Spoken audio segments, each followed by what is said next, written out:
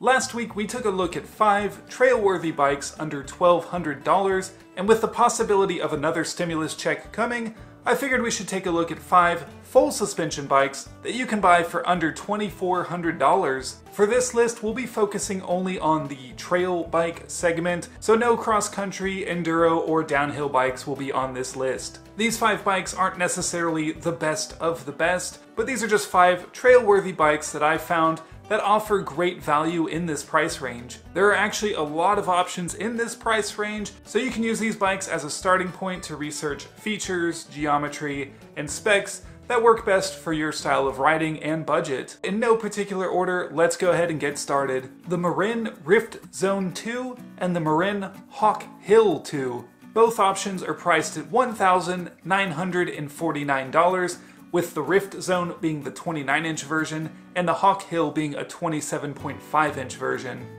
While both bikes are spec'd the same, when comparing the geometry numbers, you can see the industry trend leaning towards more progressive 29ers. The Rift Zone has 5mm of extra travel in the rear, and the head tube angle is also a full degree slacker than the Hawk Hill at 65.5 degrees, and 66.5 degrees for the Hawk Hill. Both bikes come with 130mm RockShox Recon up front and a RockShox Deluxe Select R in the rear, with 125mm of travel on the Rift Zone 29 and 120mm of travel on the Hawk Hill.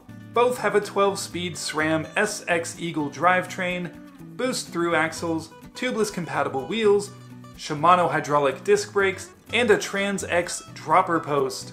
Everything you could possibly need to rip some trails. Marin also offers a lower $1,600 spec in the form of a Rift Zone 1 and a Hawk Hill 1.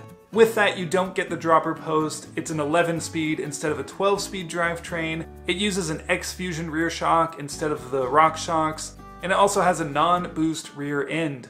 That's definitely not a bad bike, but for $350 more, I think the Rift Zone 2 and the Hawk Hill 2 offer the better value. Next on the list is the Giant Trance 3.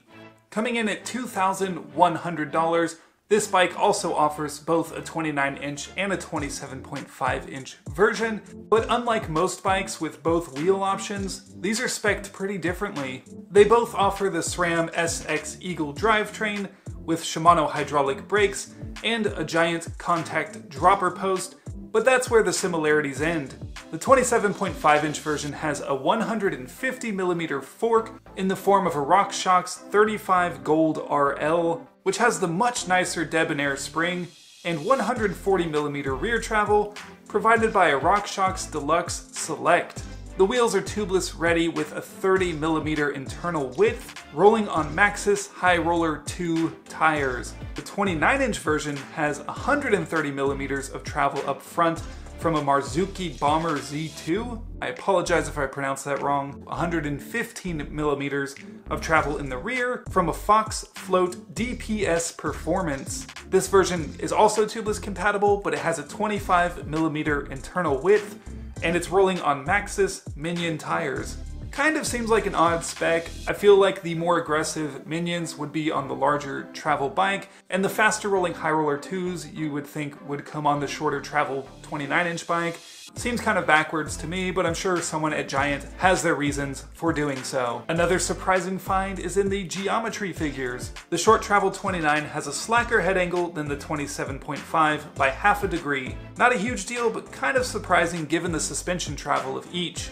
The 29-inch has a 66.5 degree head angle, and the 27.5 has a 67 degree head angle, which just so happens to be the steepest head angle on our list. So if downhill is more your thing, you might be better off looking at a different option. Next up is the Vitis Mythique VRX. Vitis Mythic VRX. One of those or a combination of the two, I don't know. Vitis had the best overall value in the under $1,200 list, and they made this list with their newest trail bike. Coming in right at $2,000, I debated putting it on this list because it's mysteriously vanished from both chainreactioncycles.com and wiggle.com where they sell these.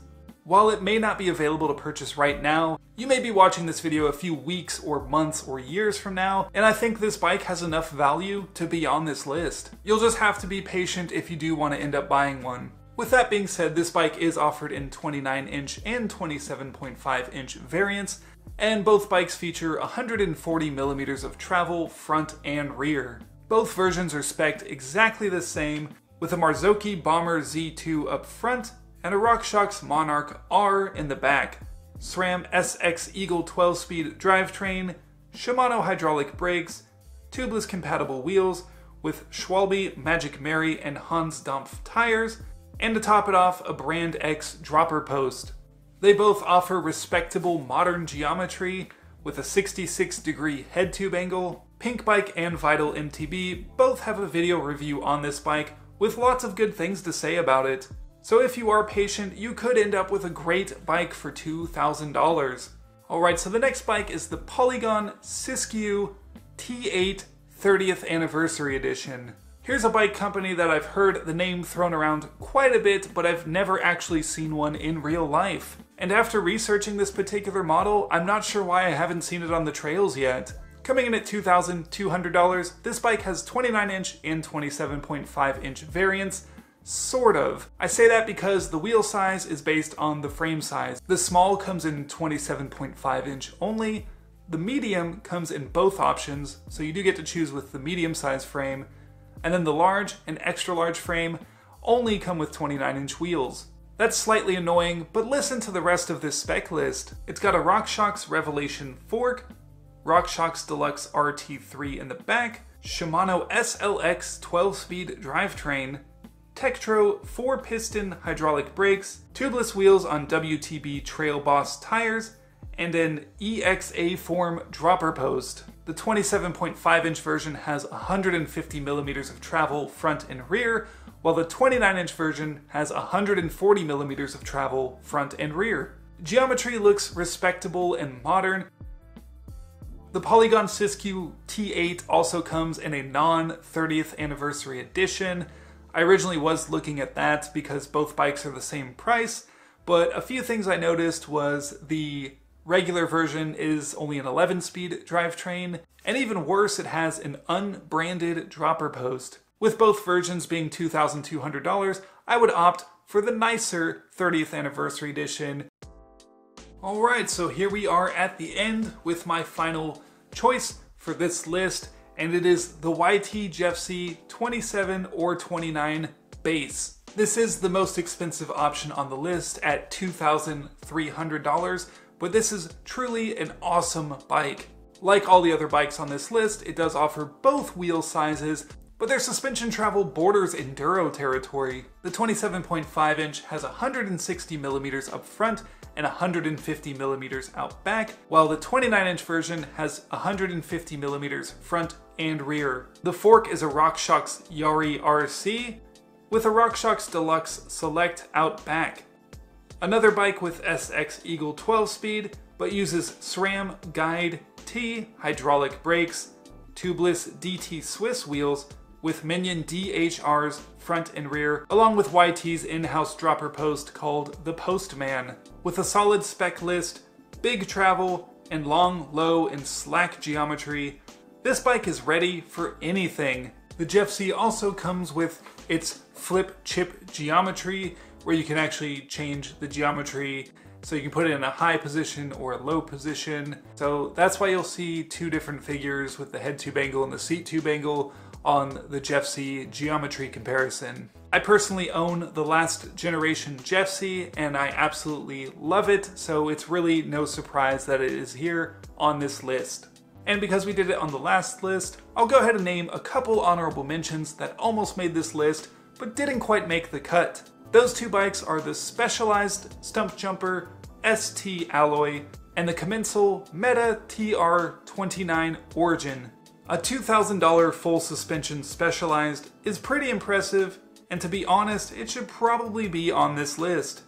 The only thing holding it back is the X-Fusion rear shock. Maybe this is a fine shock, but with minimal editorial reviews and less than stellar consumer reviews, I'd probably feel more comfortable with a RockShox or Fox. With the Commensal, the hardtail version of this Commensal made the cut for the last list, but the biggest thing keeping the full squish version off this list is the weight. Commensal's website states this bike is 35.2 pounds, which is pretty heavy. And now for a brief rant on bicycle weights. I typically don't mention the bike weights on these lists because it's hard to get an accurate comparison. I say that because if a manufacturer does post their weight, they typically only show the weight of one frame size.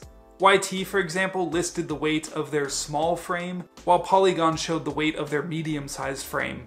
They're also typically weighed with tubes and no pedals. When you get the bike, depending if you convert it tubeless and what pedals you add, you may get a different reading on the weight as well. Bike reviewers will also mention weight when they're doing long-term tests, but again, it's usually just one size. They typically convert it tubeless, plus they have whatever pedals they put on. So you can see there's a lot of determining factors when it boils down to weight. It would be great if the bike industry would come up with a standard to weigh bikes where they just weigh all their frame sizes with tubes in it and no pedals, level the playing field, give the people the information they want, and then the consumer can decide if they want to shave weight with a tubeless conversion, lightweight parts, or changing things out. So I do mention the weight of the Commensal because I did research the weights on all 5 of the other bikes I mentioned in this list. I found the weights either through their websites or in a bike review, and all 5 bikes ranged between 30 and 32.5 pounds. Even with all the inconsistencies in weighing bikes, 35 pounds is still very heavy, no matter how you look at it, and that's why the Commensal is only an honorable mention, and it's also really only on this list so I can rant about bike weight. So there you have it, 5 full suspension bikes that you can buy for under $2,400. There's a lot of options in this price range, but these were just the 5 that caught my eye and I thought offered a very good value for their price. Any of these bikes on this list will be ready to tackle your local trails and help you progress as a rider along the way. So if you've saved up $2,000, you don't have to spend $3,000, $4,000, $5,000, $6,000 on a full suspension bike to get out and ride some cool trails. What's a full suspension bike that you would like to buy for under $2,400? Let us all know in the comments below. Don't forget to give it a thumbs up and consider subscribing if you aren't already. Thank you for watching, and until next week, stay rowdy within reason.